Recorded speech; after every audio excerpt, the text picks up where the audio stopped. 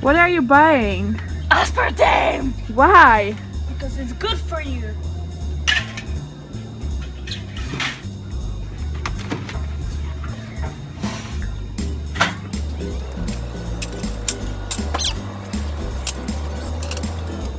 Sugar-free.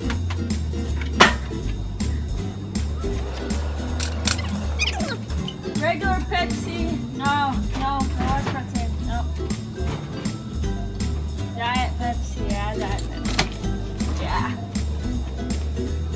Okay, I think we'll have something to drink for 3 days. What is aspartame?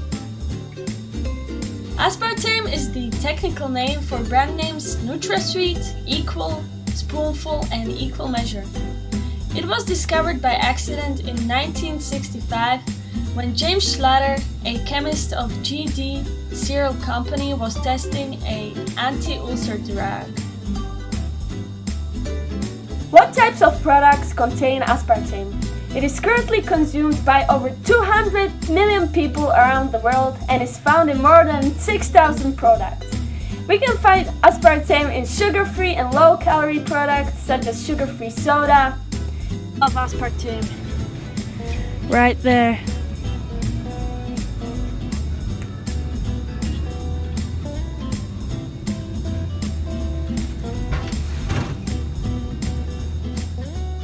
Sugar-free bubblegum, sugar-free yogurt, sugar-free candy, low-calorie supplements.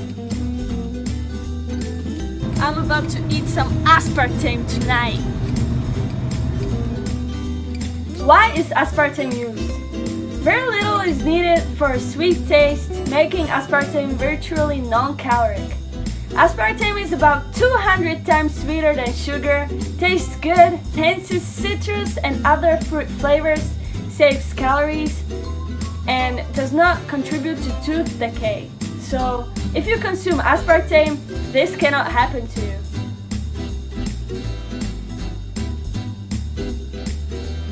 What is aspartame made of? Aspartame is made by joining two protein components, aspartic acid and phenylalanine, and small amounts of methanol. Aspartic acid and phenylalanine are building blocks of protein and are found naturally in all protein-containing foods, including meats, grains, and dairy products. Methanol is found naturally in the body and in many foods such as fruit and vegetable juices. How is aspartame handled by the body? Aspartame is digested just like any other protein. Upon digestion, aspartame breaks down into basic components and is absorbed into blood. Neither aspartame nor its components accumulate in the body over time. Your body loves aspartame. Do you want a disc? This? No, there's no aspartame. Take it.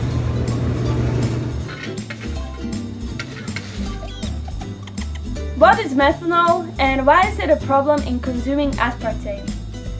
Methanol is a natural and harmless byproduct of metabolizations of many commonly consumed foods. The methanol produced by metabolism of aspartame is identical to that which is provided in much larger amounts from fruits, vegetables, and their juices and is part of the normal diet. In fact, a glass of apple juice provides 6 times as much methanol as a similar amount of diet soda. During the metabolization of aspartame in the gastrointestinal tract, methanol is released and then metabolized by normal body processes. Numerous scientific studies have shown that methanol derived from aspartame does not accumulate in the body and thus cannot reach harmful levels. Can pregnant women consume aspartame? A task force of the American Academy of Pediatrics Committee on Nutrition conducted that aspartame is safe for both mother and developing baby. Of course, it is important for all pregnant women to consult with their doctors regarding nutritional needs during pregnancy. Hey, are you pregnant? Yes. Ah! Hey, take some aspartame. Okay. Oh, I can see the head.